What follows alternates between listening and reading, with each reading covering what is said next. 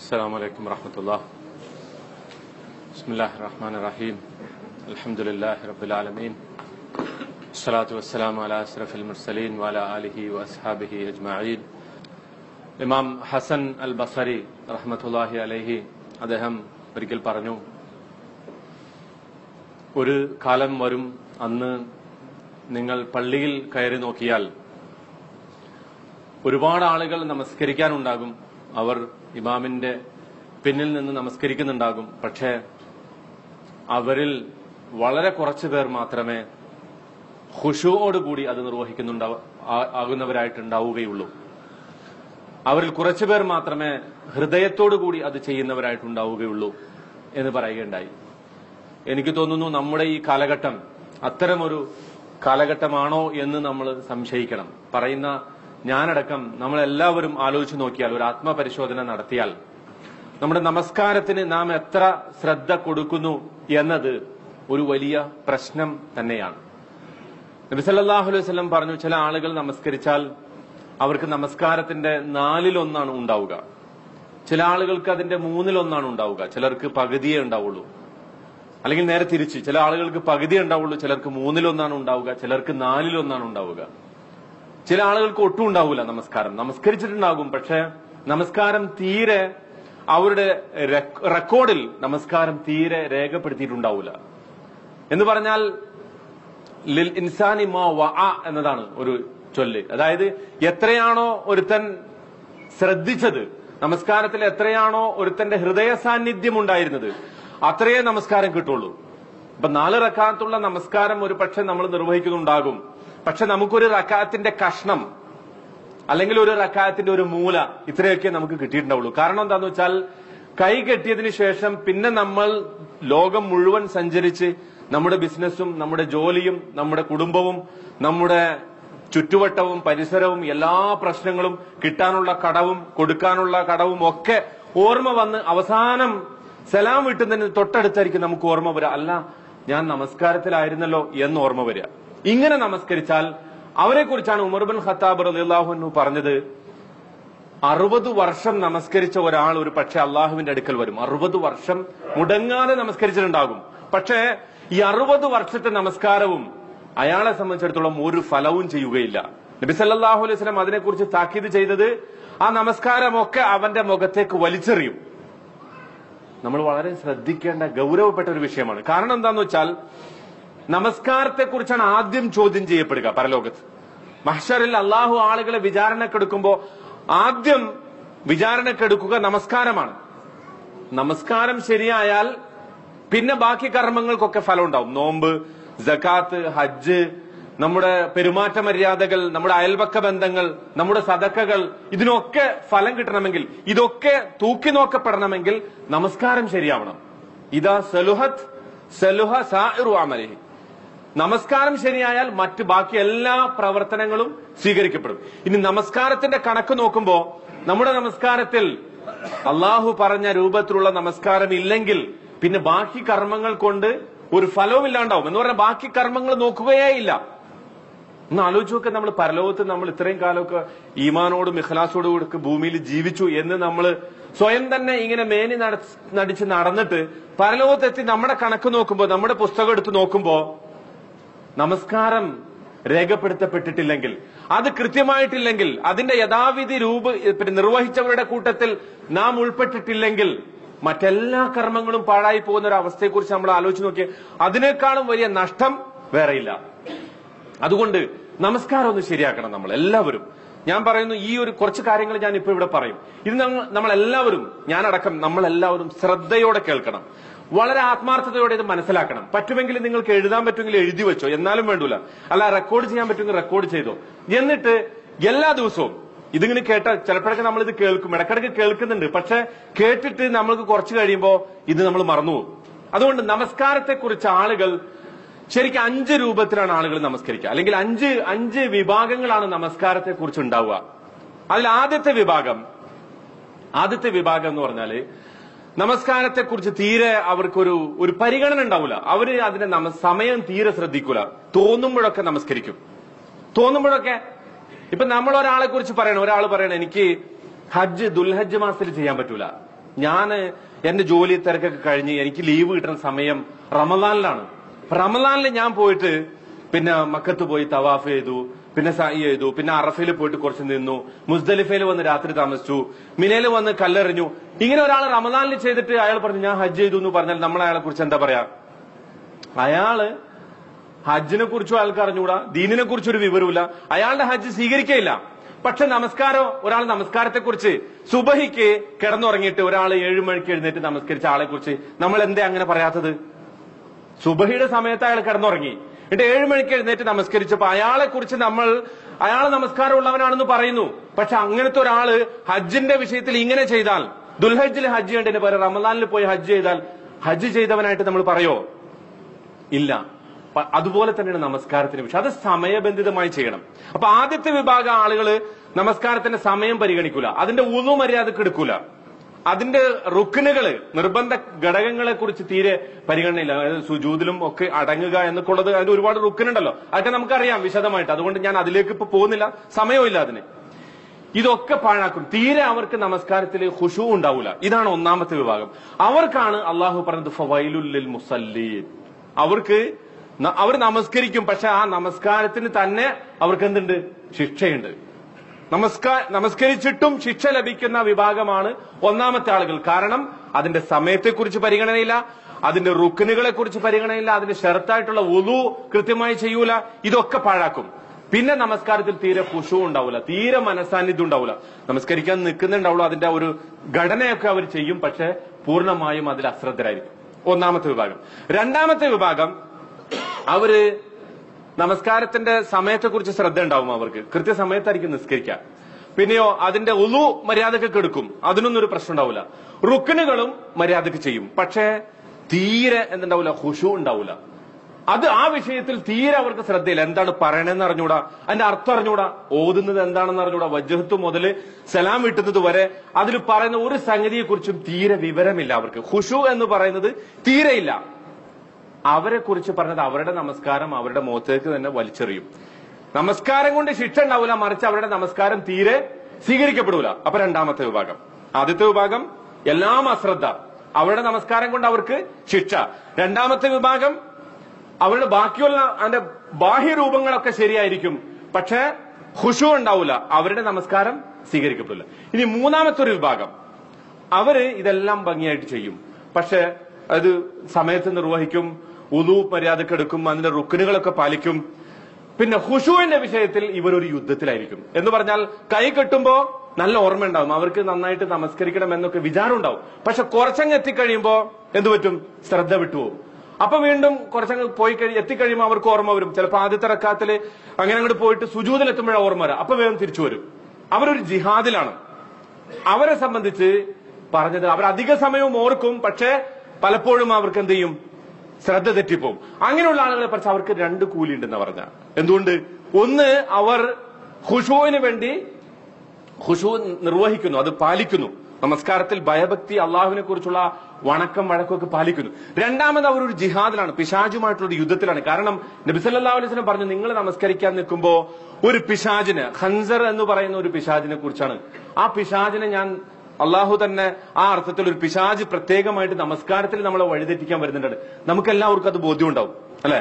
എല്ലാ കടങ്ങളും ഓർമ്മ വരെ എപ്പോഴാ? നിസ്കാരത്തിലാണ്. ഇതിനുശേഷം എപ്പോഴും നിസ്കരിക്കാൻ നിന്നാൽ നമുക്ക് ആദ്യം ഓർമ്മ വരെ ഈ നിസ്കാരത്തിന് ശേഷം എന്ത് ചെയ്യണം അതിനെക്കുറിച്ചായിരിക്കും നമ്മുടെ ചിന്ത. ഇപ്പൊ തന്നെ ഇവിടെ ജുമക്ക് നിൽക്കുമ്പോ തന്നെ നമ്മുടെ ചിന്ത എന്തായിരിക്കും? പോയിട്ട് ബിരിയാണി ഉണ്ടണം, കുറച്ച് ഉറങ്ങണം, അല്ലെങ്കിൽ ഇന്ന സ്ഥലത്ത് എനിക്ക് പോകാനുണ്ട്, വൈകുന്നേരം പാർക്കിൽ പോകണം. ഇങ്ങനെയുള്ള ചിന്തകളായിരിക്കും നമസ്കരിക്കാൻ നിൽക്കുമ്പോൾ നമ്മുടെ മനസ്സിലേക്ക് വരിക. ഇതെന്തുകൊണ്ടാ? ഈ പിശാജ് നമ്മളെ പെട്ടെന്ന് ആക്രമിക്കും. അപ്പം മൂന്നാമത് പറഞ്ഞ വിഭാഗം ഈ പിശാചുമായിട്ട് നിരന്തരം യുദ്ധത്തിലേർപ്പെട്ട് ശ്രദ്ധ ഇങ്ങോട്ട് തിരിച്ചു കൊണ്ടുവരാൻ വേണ്ടി പരിശ്രമിച്ചുകൊണ്ടിരിക്കും. അതുകൊണ്ട് അവർക്ക് 2 കൂലിയുണ്ടെന്നാ പറഞ്ഞ. പക്ഷെ അവർക്കും പൂർണ്ണമായി നമസ്കാരം ലഭിച്ച ആളുകളുടെ കൂട്ടത്തിൽ അവർ ഉൾപ്പെടൂല. കാരണം എന്താ? അവര് ഇടക്കിടക്ക് ശ്രദ്ധ തെറ്റിപ്പോകുന്നു, പക്ഷെ പ്രതിഫലം അവർക്കുണ്ട്. നാലാമത്തെ വിഭാഗം, അവർ ഇതൊക്കെ പാലിക്കും, പരിപൂർണമായും ഖുശൂ ഉണ്ടാവും. എന്ന് പറഞ്ഞാൽ നമസ്കാരത്തിന്റെ സമയം കൃത്യമായി പാലിക്കും, ഒന്നു കൃത്യമായി ചെയ്യും, അതിന്റെ റുക്കനുകൾ നിർബന്ധമായും ചെയ്യും, നമസ്കാരത്തിൽ പൂർണ്ണമായ ഖുശൂ ഉണ്ടാവും. അവരെ കുറിച്ച് പറഞ്ഞത് അവർ ഹബീബുർ റഹ്മാൻ, പരമകാരുണികനായ അള്ളാഹുവിന് ഏറ്റവും ഇഷ്ടപ്പെട്ട ആളുകളാണ് അവരെന്നാണ് പറഞ്ഞത്, അവർക്ക് അള്ളാഹുവിനെ കുറിച്ചുള്ള പൂർണ്ണമായ ബോധത്തോടു കൂടി ആദ്യം മുതൽ അവസാനം വരെ നമസ്കാരത്തിൽ തീരെ ഒരിക്കലും അശ്രദ്ധയില്ലാതെ പരിപൂർണമായ ശ്രദ്ധയോടുകൂടി നിൽക്കും. ഇനി അഞ്ചാമത്തെ വിഭാഗം, അവരാണ് ഏറ്റവും ടോപ്പ്, ഇതിന്റെ ജനത്തിലുള്ള ആളുകൾ, ഇതിന്റെ ഉച്ചകോടിയിൽ നിൽക്കുന്ന ആളുകൾ. അവരുടെ പ്രത്യേകത എന്താണെന്നറിയോ? അവർ നമസ്കരിക്കാൻ നിന്നാൽ അവരുടെ ഹൃദയം എടുത്തിട്ട് അവർ അള്ളാഹുവിന്റെ മുന്നിൽ അങ്ങോട്ട് വച്ചു കൊടുക്കും. എന്ന് പറഞ്ഞാൽ ഈ ലോകവുമായിട്ടുള്ള സകല ബന്ധവും അവർ മുറിച്ചു കളയും. അങ്ങനെ മുറിച്ചു കളയുന്നതോട് കൂടി നമസ്കാരത്തിന്റെ ഇടയിൽ എന്ത് ലോകത്ത് സംഭവിച്ചാലും അവരറിയൂല. അവരെക്കുറിച്ച് നമുക്കറിയാൻ പറ്റും. ഉർവത്ത് ബിൻ സുബൈർ റളിയല്ലാഹു അൻഹു, അദ്ദേഹത്തെ കുറിച്ച് നമ്മൾ കേട്ടിട്ടുണ്ടോ? അദ്ദേഹത്തിന് ഡോക്ടർമാരെ നിർദ്ദേശിച്ചു അദ്ദേഹത്തിന്റെ കാല് മുറിക്കണം, കാല് മുറിച്ചു കളയണം. അദ്ദേഹത്തിന് ഒരു അസുഖം വന്നപ്പോ കാല് മുറിച്ചു കളയാൻ നിർദ്ദേശിച്ചു. അപ്പോ ഡോക്ടർമാർ പറഞ്ഞു, പിന്നെ കാല് മുറിക്കണമെങ്കിൽ ബോധം കെടുത്തണം, ബോധം കെടുത്താനുള്ള മരുന്ന് കൊണ്ടെന്ന് പറഞ്ഞു. ബോധം കെടുത്തണ്ട, നിങ്ങൾ എന്റെ ബോധം കെടുത്തണ്ട, മറിച്ച് ഞാൻ നമസ്കരിക്കാൻ നിൽക്കാം. ഞാൻ നമസ്കരിക്കാൻ നിന്ന് കഴിയുമ്പോ ഞാൻ നിന്ന് ഫാത്തിഹയൊക്കെ ഓതി സൂറത്തെല്ലാം ഓതി അങ്ങനെ സുജൂദിലേക്ക് പോകുന്ന സന്ദർഭമുണ്ടല്ലോ, ആ സമയത്ത് നിങ്ങൾ എന്റെ കാല് മുറിച്ചു. എന്നെ ബോധം കെടുത്തണ്ട, കാരണം ബോധം കെടുത്തിയാൽ എനിക്ക് അള്ളാഹുവിനെ കുറിച്ചുള്ള ഓർമ്മ അത്ര സമയത്തേക്ക് പോലും നഷ്ടമാകാൻ ഞാൻ ഇഷ്ടപ്പെടുന്നില്ല. അതുകൊണ്ട് ഞാൻ നമസ്കാരത്തിൽ പ്രവേശിക്കാം, നിങ്ങൾ എന്റെ കാല് മുറിച്ചു. അദ്ദേഹം നമസ്കാരത്തിൽ പ്രവേശിച്ചു, ഫാത്തിഹ ഓതി, കരയാൻ തുടങ്ങി, സൂറത്ത് ഓതി, റുക്കു, പിന്നെ ഇഅ്തിദാല്, സുജൂദിലേക്ക് ചെയ്തു. സുജൂദിലേക്ക് അങ്ങോട്ട് എത്തുന്നതോടുകൂടി ഡോക്ടർ കാല് മുറിക്കാൻ, അന്നത്തെ സമ്പ്രദായം അനുസരിച്ച് കാല് മുറിക്കാനുള്ള നടപടി ആരംഭിച്ചു. ഒരല്പം അനക്കം പോലും അദ്ദേഹത്തിൽ നിന്ന് അനുഭവപ്പെട്ടില്ല എന്ന് മാത്രമല്ല, നമസ്കാരം പൂർണ്ണമായി നിർവഹിച്ച് അദ്ദേഹം എഴുന്നേറ്റപ്പോ അദ്ദേഹം ചോദിച്ചു, കാല് മുറിച്ചോ? മുറിച്ചു. അദ്ദേഹം പറഞ്ഞു, എനിക്ക് എന്റെ ജീവിതത്തിൽ അല്ലെങ്കിൽ എന്റെ ശരീരത്തിന്റെ ഒരു ഭാഗത്തും ഒരു വേദന പോയിട്ട് ഒരു നനവ് പോലും എനിക്ക് അനുഭവപ്പെട്ടില്ല, അത്രത്തോളം ഞാൻ അള്ളാഹുവിനെ കുറിച്ചുള്ള ആ ചിന്തയിലായിരുന്നു എന്ന് അദ്ദേഹം പിന്നീട് പറഞ്ഞതായിട്ട് നമുക്ക് കാണാൻ സാധിക്കും. ഇത് സംഭവിച്ച സംഗതിയാണ്. ഒരു സഹാബിനെ കുറിച്ച് പറയപ്പെട്ട, അദ്ദേഹം ഒരു പള്ളിയിൽ നമസ്കരിച്ചുകൊണ്ടിരിക്കുമ്പോൾ പള്ളിയുടെ ഒരു ഭാഗം ഇടിഞ്ഞു വീണു. പള്ളിയുടെ ഒരു ഭാഗം ഇങ്ങനെ തകർന്നു വീഴണം. അപ്പൊ ആളുകളൊക്കെ ഒച്ചെടുത്തു, അദ്ദേഹത്തെ ചൂണ്ടിട്ട് ദൂരെ നിന്ന് ആളുകൾ ഒച്ചെടുത്തു. പക്ഷെ അദ്ദേഹം നമസ്കാരം അവിടെ തന്നെ നിർവഹിച്ചു. എല്ലാം കഴിഞ്ഞപ്പോൾ ആളുകൾ ചോദിച്ചു, അദ്ദേഹം അതിന് കഴിഞ്ഞതിന് ശേഷമാണ് പള്ളിയൊക്കെ ഇടിഞ്ഞു പൊളിഞ്ഞ് വീണത് മനസ്സിലായത്. പക്ഷെ അദ്ദേഹത്തിന്റെ ഭാഗത്ത് ഭാഗ്യത്തിനൊന്നും സംഭവിച്ചില്ല. ആളുകളോട് അദ്ദേഹം ചോദിച്ചു, ഇതെന്താ നിങ്ങൾ എന്നോട് പറയാഞ്ഞ? അവര് പറഞ്ഞു, ഞങ്ങൾ ഇത് വീഴുന്നത് കണ്ട് താങ്കൾ ഒരുപാട് താക്കീത് ചെയ്തു, ഒരുപാട് വിളിച്ചു, പക്ഷെ താങ്കൾ അത് കേട്ടില്ല. ഇതാണ് അഞ്ചാമത്തെ വിഭാഗം. നബി സല്ലല്ലാഹു അലൈഹി വസല്ലമയെ കുറിച്ച് നമ്മൾ പറഞ്ഞല്ലോ, നമസ്കരിക്കാൻ നിൽക്കുമ്പോഴേക്കും ഹൃദയത്തിന്റെ ഉള്ളിൽ നിന്നൊരു ശബ്ദം വരും. എങ്ങനെയാണ്? അസീസുൽ മിർജൽ മിനൽ ബുക്കാ, കരഞ്ഞിട്ട് കരച്ചിലിന്റെ ആ ഒരു തേങ്ങിക്കരച്ചിലിന്റെ ഒരു ശബ്ദം ചീനച്ചട്ടിയിൽ, നല്ല ചൂടുള്ള ചീനച്ചട്ടിയിൽ എണ്ണ ഒഴിച്ചിട്ട് അതിൽ വെള്ളമൊഴിച്ചാൽ എങ്ങനെ ഉണ്ടാകും? അതുപോലത്തെ ഒരു ശബ്ദം. അബൂബക്കർ സിദ്ദീഖ് റളിയല്ലാഹു അൻഹുവിനെ കുറിച്ച്, ഉമർ ഇബ്നുൽ ഖത്താബ് റളിയല്ലാഹു അൻഹുവിനെ കുറിച്ച്, ഉമർ ഇബ്നു അബ്ദുൽ അസീസ് റളിയല്ലാഹു അൻഹുവിനെ കുറിച്ച്, അദ്ദേഹം ഒരിക്കൽ ഇങ്ങനെ പള്ളിയിൽ നമസ്കരിച്ചുകൊണ്ട് നിൽക്കുമ്പോൾ അദ്ദേഹം ഒരു ആയത്ത് ഓതി, ഫഅൻദർതുകും നാറൻ തലല്ലാ, അള്ളാഹുവിന്റെ ആ നരകശിക്ഷയെ കുറിച്ച് ഓതി. അദ്ദേഹം കരഞ്ഞു, പള്ളി മൊത്തം കരഞ്ഞു. ചിലർക്ക് നമസ്കാരം പലപ്പോഴും പൂർത്തിയാക്കാൻ സാധിക്കാറില്ല, കാരണം കരച്ചിലുകൊണ്ട് അവർ അവിടെ വീണു പോവുകയാണ്. അവരെ സംബന്ധിച്ചിടത്തോളം അവരുടെ ശ്രദ്ധ മുഴുവൻ ഭൂമിയിൽ നിന്ന് വിട്ടുപോകുന്നു. നമ്മൾ ആലോചിച്ച് നോക്കുക, നമ്മൾ ഇതിലേതിലാ പെടുക? ഏറ്റവും ചുരുങ്ങിയത് മൂന്നാമത്തെ വിഭാഗത്തിലെങ്കിലും നമ്മൾ പെട്ടിട്ടില്ലെങ്കിൽ നമ്മുടെ കാര്യം കഷ്ടമാണ്. മൂന്നാമത്തെ വിഭാഗം എന്ന് പറഞ്ഞാൽ ശ്രദ്ധിക്കും, പക്ഷെ വിട്ടുപോകും. പക്ഷെ നമ്മൾ ഉൾപ്പെടാൻ ശ്രമിക്കേണ്ടത് 4ഉം 5ഉം വിഭാഗത്തിലാണ്. 5ലെത്തുക എന്ന് പറഞ്ഞാൽ വളരെ പ്രയാസമാണ്, പക്ഷേ സാധിക്കുമെന്നതിന്റെ തെളിവുകളാണ് ഈ കാണുന്നതൊക്കെ. അതിനെന്ത് വേണം? നമ്മുടെ ഈമാനിനെ ശക്തിപ്പെടുത്തണം. ഇനി ഞാൻ പറയാൻ പോകുന്നത് കുറച്ച് കാര്യങ്ങളാണ്. ഈ കുറച്ച് കാര്യങ്ങൾ നമ്മളെല്ലാവരും ശ്രദ്ധിച്ചാൽ നമസ്കാരത്തിൽ നമുക്ക് ഖുശൂ ഉണ്ടാക്കിയെടുക്കാൻ സാധിക്കും. ഇത് കേട്ടിട്ട് നമ്മൾ പുറത്തേക്ക് കളയാനുള്ളതല്ല, മറിച്ച് നമ്മുടെ ജീവിതത്തിൽ, നിത്യജീവിതത്തിൽ ഓരോ സന്ദർഭത്തിലും നമ്മൾ പ്രാക്ടിക്കലാക്കാനുള്ളതാണ്.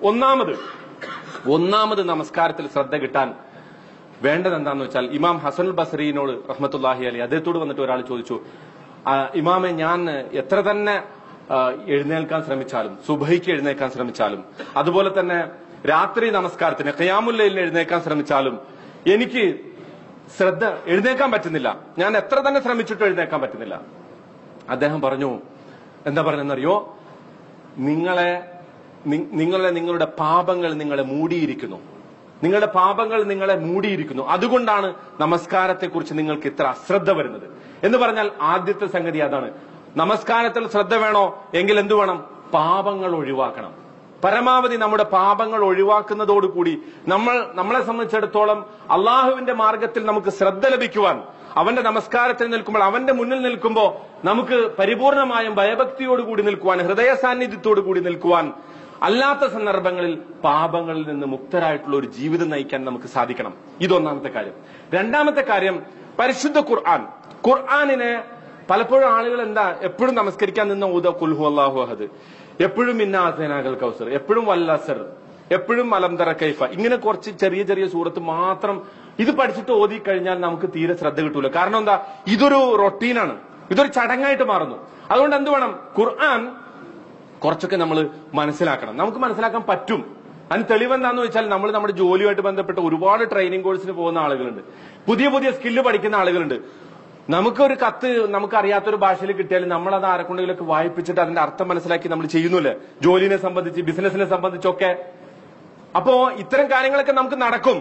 അപ്പൊ ഖുർആനിനെ സംബന്ധിച്ച് നമ്മൾ അങ്ങനെ ഒരു കാഴ്ചപ്പാട്, അതായത് എല്ലാ ദിവസവും കുറച്ച് ഖുർആൻ ഞാൻ മനസ്സിലാക്കുകയും അതെന്റെ നമസ്കാരങ്ങളിൽ ഞാൻ ഓതുകയും ചെയ്യും എന്ന് നമ്മൾ തീരുമാനിച്ചാൽ ആ ഖുർആനുമായി ബന്ധപ്പെടുത്തി നമുക്ക് എന്ത് ചെയ്യാൻ പറ്റും, നമുക്ക് മനസാന്നിധ്യം ലഭിക്കും. എന്തുകൊണ്ടാണ് നമ്മുടെ ശ്രദ്ധ തെറ്റുന്നത്? ഇമാമ് നിൽക്കുമ്പോ, ഇമാമ് ഫാത്തിഹ ഓതുമ്പോ നമുക്കറിയാം, മിക്കവാറും ആളുകൾക്ക് അതിന്റെ അർത്ഥം അറിയാം. പക്ഷേ സൂറത്തിലേക്ക് കിടക്കുമ്പോ നമുക്ക് അതിന്റെ അർത്ഥം അറിഞ്ഞുകൂടാ. അപ്പൊ നമ്മൾ അതിൽ തീരെ ശ്രദ്ധിക്കാത്തതുകൊണ്ട് നമ്മുടെ ശ്രദ്ധ തെറ്റിപ്പോകുന്നു. അപ്പൊ ഖുർആനുമായിട്ടുള്ള ബന്ധത്തെ നമ്മൾ ശക്തിപ്പെടുത്തുക എന്നതാണ് രണ്ടാമത്തെ സംഗതി. മൂന്നാമത്തെ സംഗതി ഇത്തിരി നീട്ടി പരത്തി പറയേണ്ടതാണ്, അവിടെ കുറച്ച് സമയം എടുക്കും, നിങ്ങൾ ശ്രമിക്കുക. നമ്മൾ നമ്മുടെ ജീവിതവുമായി ബന്ധപ്പെട്ടതാണല്ലോ, നിത്യേനമുള്ള ഇതുമായി ബന്ധപ്പെട്ടാണ്.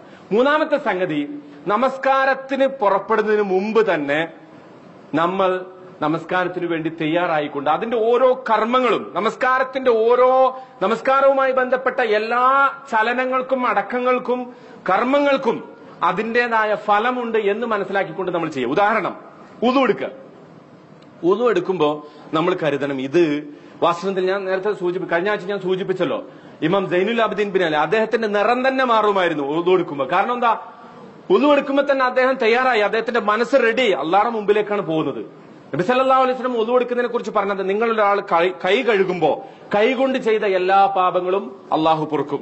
നിങ്ങളിൽ ഒരാൾ വായ കൊപ്പളിക്കുമ്പോ വായ കൊണ്ട് നിങ്ങൾ പറഞ്ഞ, നിങ്ങളുടെ നാവ് കൊണ്ട് പറഞ്ഞ എല്ലാ തെറ്റും അള്ളാഹു പുറത്തു തരും.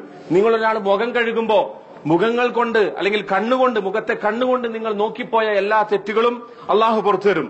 പിന്നെ നിങ്ങൾ കൈ കഴുകുമ്പോൾ ഈ കൈ കൊണ്ട് ചെയ്ത പ്രവർത്തിച്ചു പോയിട്ടുള്ള, അറിഞ്ഞും അറിയാതെയും ഒക്കെ പ്രവർത്തിച്ചു പോയിട്ടുള്ള എല്ലാ തെറ്റുകളും അള്ളാഹു പുറത്തു തരും.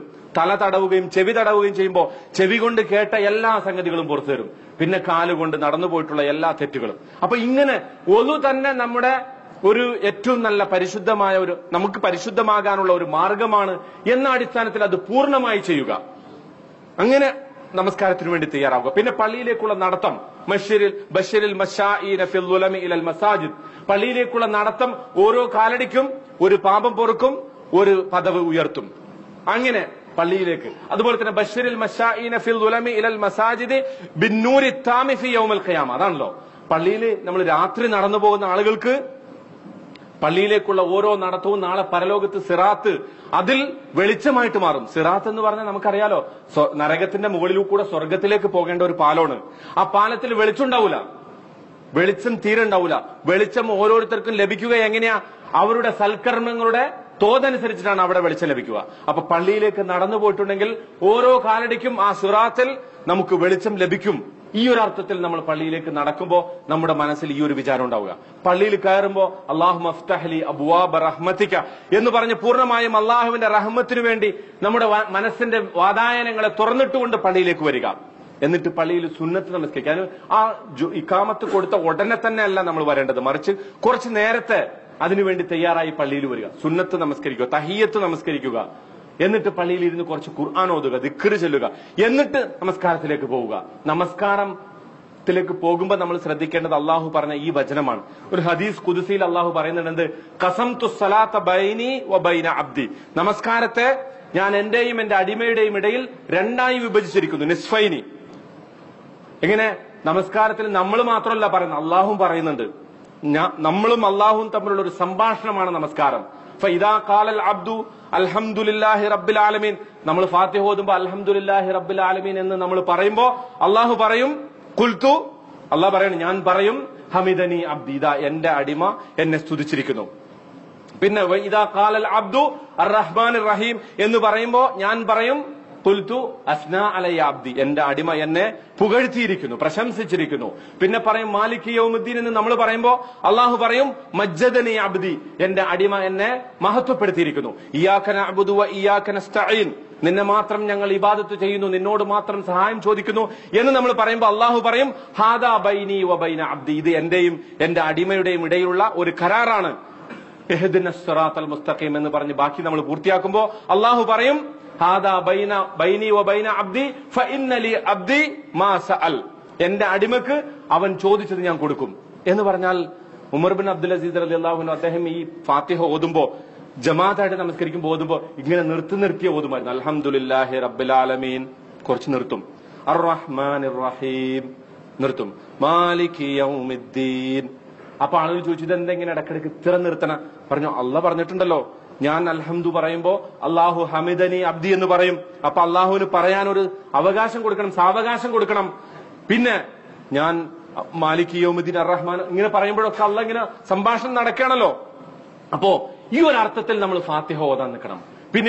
പിന്നെ നമ്മൾ സൂറത്ത് ഓതുമ്പോ നമുക്കറിയാവുന്ന സൂറത്തുകൾ, പുതിയ പുതിയ സൂറത്തുകൾ നമ്മൾ ഓതുക. എപ്പോഴും ഒരേ സൂറത്ത് ഓതിയാൽ നമ്മുടെ ശ്രദ്ധ തെറ്റും. അതുകൊണ്ട് പുതിയ പുതിയ സൂറത്തുകൾ പഠിക്കുക, ചില ഭാഗങ്ങൾ പഠിക്കുക, പ്രത്യേക ഭാഗങ്ങൾ ഖുർആൻ എടുത്ത് പഠിക്കുക, തഫ്സീർ പഠിക്കുക. ഏതെങ്കിലും തഫ്സീർ വെച്ചിട്ട് നമുക്കറിയാവുന്ന മലയാളോ ഇംഗ്ലീഷോ അല്ലെങ്കിൽ അറബി തന്നെ അറിയാമെങ്കിൽ അറബിയോ ഒക്കെ വെച്ചിട്ട് നമ്മൾ വിശദീകരണം പഠിച്ചിട്ട് ആ പറയുന്ന ആയത്തുകളെ കുറിച്ച് നമ്മൾ ചിന്തിച്ചുകൊണ്ട് നമസ്കരിക്കുക.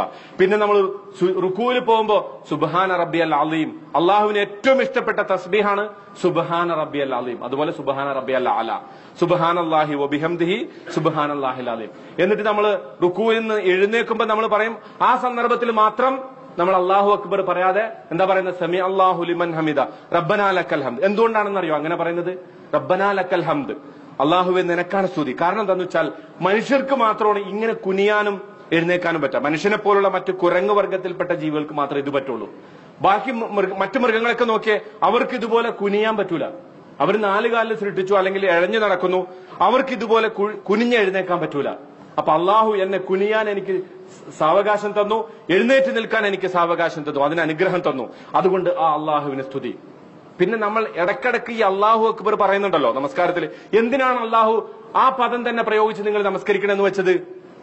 കാരണം നമസ്കാരത്തിൽ നമുക്ക് പ്രിയപ്പെട്ട പലതും അല്ലെങ്കിൽ നമുക്ക് വേണ്ടപ്പെട്ട പലതും നമ്മുടെ ഓർമ്മയിൽ വരും. അതല്ല എനിക്ക് വലുത്, അള്ളാഹു അക്ബർ, അള്ളാഹുവാണ് വലുത്, അള്ളാഹുവാണ് ഏറ്റവും മഹാൻ. ഇത് നമ്മളെ ഇടക്കിടക്ക് ഓർമ്മിപ്പിക്കാൻ വേണ്ടി നീ ഇപ്പൊ ചിന്തിച്ചുകൊണ്ടിരിക്കുന്ന നിന്റെ ജോലിയല്ല വലുത്, നിന്റെ ബിസിനസ് അല്ല വലുത്, നിന്റെ കുടുംബമല്ല വലുത്, മറിച്ച് അള്ളാഹു അക്ബർ. എന്നിട്ട് നമ്മൾ സുജൂദിലേക്ക് പോകുന്നു. സുജൂദിൽ പോകുമ്പോൾ നമ്മൾ ശ്രദ്ധിക്കേണ്ട കാര്യം, പരമാവധി ഒറ്റക്കാണ് നമസ്കരിക്കുന്നതെങ്കിൽ അല്ലെങ്കിൽ സുന്നത്തൊക്കെയാണ് നിസ്കരിക്കണമെങ്കിൽ നമ്മൾ എന്ത് ചെയ്യുക? സുജൂദ് പരമാവധി ദീർഘിപ്പിക്കുക. എന്തുകൊണ്ടാ? അഖറബു മാ യകൂനുൽ അബ്ദു മഅ റബ്ബിഹി വഹുവ സാജിദുൻ. അള്ളാഹുവിനോട് നമ്മൾ ഏറ്റവും അടുത്ത് നിൽക്കുന്നത് എപ്പോഴാ? സുജൂദിലാണ്. ആ സുജൂദിൽ എന്ത് ചോദിച്ചാലും കിട്ടും എന്നുള്ളതാണ്. അള്ളാഹുവിനോട് അതുകൊണ്ട് തന്നെ നമ്മൾ സുജൂദിൽ പറയുന്നത് എന്താ? സുബ്ഹാന റബ്ബിയൽ അഅല, ഏറ്റവും ഉന്നതനായ അള്ളാഹുവെ നീയാണ് പരിശുദ്ധൻ. അപ്പൊ ഞാൻ ഏറ്റവും താഴെ കിടക്കുന്നു, ഭൂമിയിൽ എന്റെ മുഖം, എനിക്ക് ഏറ്റവും പ്രിയപ്പെട്ട എന്റെ മുഖം, എന്റെ നെറ്റി, എന്റെ കൈകാലുകളൊക്കെ ഞാൻ, അതാണല്ലോ ഏറ്റവും വിനയത്തിന്റെ ഏറ്റവും പ്രകടമായ ഒരു രൂപമാണ് സാഷ്ടാംഗം എന്ന് പറയുന്നത്. സാഷ്ടാംഗ പ്രണാമം എന്ന് മലയാളത്തിൽ അങ്ങനത്തെ ഒരു പ്രയോഗം തന്നെ ഉണ്ടായത് എന്തുകൊണ്ടാ? ഏറ്റവും അധികം വിനയം കാണിക്കുന്ന ഒരു സന്ദർഭമാണ്. അള്ളാഹുവിനോട് വിനയം കാണിച്ച് ചോദിച്ചാൽ അള്ളാഹു തരും. ആ ഒരു മനസാന്നിധ്യത്തോടു കൂടി അള്ളാഹുവിനോട് ചോദിക്കുക. ഇനി സുജൂദിനിടയിലുള്ള ഇരുത്തത്തിലോ നമ്മൾ പറയുന്ന സകല പ്രാർത്ഥനകളെക്കാളും മികച്ച ഒരു പ്രാർത്ഥന അതാണ്. എന്താ?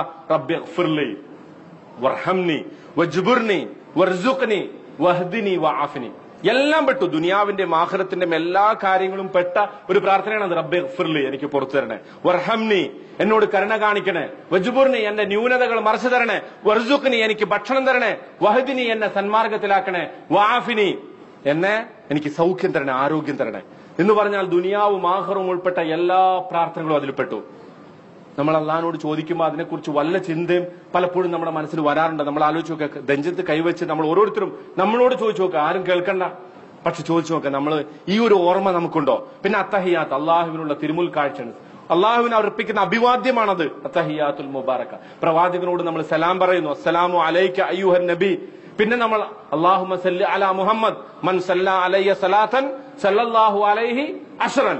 ആരെങ്കിലും എന്റെ പേരിൽ ഒരു സലാത്ത് ചൊല്ലിയാൽ അള്ളാഹു അയാൾക്ക് 10 പ്രാവശ്യം ചൊല്ലും അയാളുടെ പേര്, അല്ലെങ്കിൽ അള്ളാഹു അയാൾക്ക് 10 പ്രാവശ്യം അനുഗ്രഹം ചൊരിയും എന്ന് നബി സല്ലല്ലാഹു അലൈഹി വസല്ലം നമ്മളെ പഠിപ്പിച്ചിട്ടുണ്ടല്ലോ. അപ്പൊ ആ സലാത്ത് ചൊല്ലുമ്പോൾ അത് നമ്മുടെ മനസ്സിൽ വേണം. പിന്നെ നമ്മൾ പ്രാർത്ഥിക്കുന്നു അല്ലാഹുമ്മ ഗ്ഫിർലി മാ ഖദ്ദംതു വമാ അഖർതു വമാ അസ്റഫ്തു വമാ അൻത അലം ബിഹി മിന്നി ഇന്നക അൻതൽ മുഖദ്ദിം. ഒരുപാടുണ്ട് ആ പ്രാർത്ഥന, പല രൂപത്തിൽ റിപ്പോർട്ട് ചെയ്യപ്പെട്ടിട്ടുണ്ട്. എനിക്ക് രഹസ്യമായത്, പരസ്യമായത്, ഞാൻ മുന്തിച്ചത്, പിന്തിച്ചത്, നീ മാത്രം അറിയുന്ന സംഗതി, ഇതൊക്കെ എനിക്ക് പുറത്തു തരണം. അദാബുൽ ഖബർ വദാബിന്നാർ, നരകശിക്ഷയിൽ നിന്നും ഖബറിലെ ശിക്ഷയിൽ നിന്നും പിശാചിന്റെ ഉപദ്രവത്തിൽ നിന്നും ജീവിതത്തിന്റെയും മരണത്തിന്റെയും പരീക്ഷണങ്ങളിൽ നിന്നും എന്നെ രക്ഷപ്പെടുത്തണം. അപ്പോ നമസ്കാരവുമായി ബന്ധപ്പെട്ട ഓരോ കർമ്മങ്ങളുടെയും ആത്മാവും അതിന്റെ ചൈതന്യവും ഉൾക്കൊണ്ടുകൊണ്ട് നമ്മൾ നിർവഹിക്കുക. ഇത് മൂന്നാമത്തെ സംഗതി. നാലാമതൊരു സംഗതി, ഒരു കാര്യം കൂടെ പറഞ്ഞിട്ട് ഞാൻ അവസാനിപ്പിക്കാം. നാലാമതൊരു സംഗതി, നമ്മൾ നമസ്കരിക്കാൻ നിൽക്കുമ്പോ സല്ലു സലാത്ത മുവദ്യ, എപ്പോഴും ചെയ്യേണ്ട ഒരു സംഗതി, ഇതെന്റെ അവസാനത്തെ നമസ്കാരമാണ് എന്ന ബോധത്തോടു കൂടി നിൽക്കുക. കാരണം അവസാനത്തെ നമസ്കാരം, നമ്മളോട് ഡോക്ടർ പറഞ്ഞു നിനക്കൊരു മണിക്കൂറേ ജീവിക്കാനുള്ളൂ എന്ന് പറഞ്ഞാൽ നമ്മൾ എന്ത് ചെയ്യും? അള്ളാന്റെ മുമ്പിൽ പോയിട്ട് താണ് കേണ് പറയൂലേ? അതുപോലെ ഓരോ നമസ്കാരത്തിന്റെ സന്ദർഭത്തിലും നമ്മൾ പറയാം, അള്ളഹാനോട് പറയാം, അല്ലാഹുമ്മ അഹ്സിൻ വഖൂഫനാ ബൈന യദൈക്, നിന്റെ മുന്നിലുള്ള ഞങ്ങളുടെ ഈ നൃത്തം നീ നന്നാക്കി തരണേ എന്ന് അള്ളാഹുവിനോട് പറയുക. അല്ലാഹുമ്മ അഇന്നി അലാ ദിക്രിക വശുക്രിക വഹുസ്നി ഇബാദതിക് എന്ന് അള്ളഹാനോട് പ്രാർത്ഥിച്ചിട്ട് ഇതെന്റെ അവസാനത്തെ നമസ്കാരമാണ് എന്ന ബോധത്തോടു കൂടി നമ്മൾ നിർവഹിക്കുക. ഇങ്ങനെയൊക്കെ ചെയ്താൽ ഖദ് അഫ്ലഹൽ മുഅ്മിനൂൻ അല്ലദീന ഹും ഫീ സ്വലാത്തിഹിം ഖാശിഊൻ, വിജയിച്ച സത്യവിശ്വാസികളുടെ കൂട്ടത്തിൽ നമുക്ക് ഉൾപ്പെടാൻ പറ്റും. അവർ അവരുടെ നമസ്കാരത്തിൽ പരിപൂർണമായും ഭയഭക്തിയുള്ളവരാണ്, അള്ളാഹുവിന് വിധേയപ്പെട്ട് ജീവിച്ചിരിക്കുന്നവരാണ്. നമ്മൾ മനസ്സിലാക്കുക, നമസ്കാരം വളരെ പ്രധാനമാണ്. ജീവിതത്തിന്റെ ഏറ്റവും അടിസ്ഥാനമാണ് നമസ്കാരം. നമ്മളെ അള്ളാഹുവിന്റെ മുന്നിൽ നമ്മളെ രക്ഷപ്പെടുത്തുന്ന കർമ്മമാണ് നമസ്കാരം. എന്നല്ല, ജീവിതത്തിന്റെ സകല പ്രശ്നങ്ങളിൽ നിന്നും നമ്മളെ മോചിപ്പിക്കും. അള്ളാഹു പറയുന്നു വസ്തഈനു ബിസ്സബ്രി വസ്സലാത്ത്, നിങ്ങൾ നമസ്കാരം കൊണ്ടും ക്ഷമ കൊണ്ടും അള്ളാഹുവിനോട് സഹായം തേടുക. അപ്പൊ നമുക്ക് പറ്റിയ ഈ ആയുധത്തെ നമ്മൾ അതിന്റെ പരമാവധി പൂർണ്ണമായ അർത്ഥത്തിൽ ഉപയോഗിക്കുക. അള്ളാഹു സുബ്ഹാനഹു വ തആല അത്തരക്കാരിൽ ഉൾപ്പെടുത്തി നമ്മെ അനുഗ്രഹിക്കുമാറാകട്ടെ. നമ്മുടെ നമസ്കാരങ്ങളെ അള്ളാഹു സ്വീകരിക്കുമാറാകട്ടെ. ആ വിഷയത്തിൽ സംഭവിച്ചു പോയിട്ടുള്ള എല്ലാ വീഴ്ചകളും, കുറവുകളും, പരാതികളും അള്ളാഹു നമുക്ക് പരിഹരിച്ച് അള്ളാഹുവിന്റെ അടുക്കൽ സ്വീകാര്യമായ നമസ്കാരം നിർവഹിക്കുന്ന ആളുകളുടെ കൂട്ടത്തിൽ അള്ളാഹു നാമേരെയും ഉൾപ്പെടുത്തി അനുഗ്രഹിക്കുമാറാകട്ടെ. നമസ്കാരത്തിൽ ജനങ്ങളെ വീതിച്ച കൂട്ടത്തിൽ ആ 5ാമത്തെ വിഭാഗത്തിൽ പെടുന്ന ആളുകളാകാൻ നാം പരിശ്രമിക്കുകയും അള്ളാഹു സുബ്ഹാനഹു വ തആല നമ്മെ അതിൽ ഉൾപ്പെടുത്തി അനുഗ്രഹിക്കുകയും ചെയ്യുമാറാകട്ടെ. നമ്മുടെ മാതാപിതാക്കൾക്ക് അള്ളാഹു പുറത്തു കൊടുക്കുമാറാകട്ടെ. നമ്മുടെ ഇണകളെയും സന്താനങ്ങളെയും അള്ളാഹു അവന്റെ മാർഗത്തിൽ ഉറപ്പിച്ചു നിർത്തുമാറാകട്ടെ. റബ്ബനാ ആതിനാ ഫിദ്ദുനിയാ ഹസനതൻ വഫിൽ ആഖിറതി ഹസനതൻ വഖിനാ അദാബന്നാർ. ആമീൻ ബിറഹ്മതിക യാ അർഹമർ റഹീമീൻ.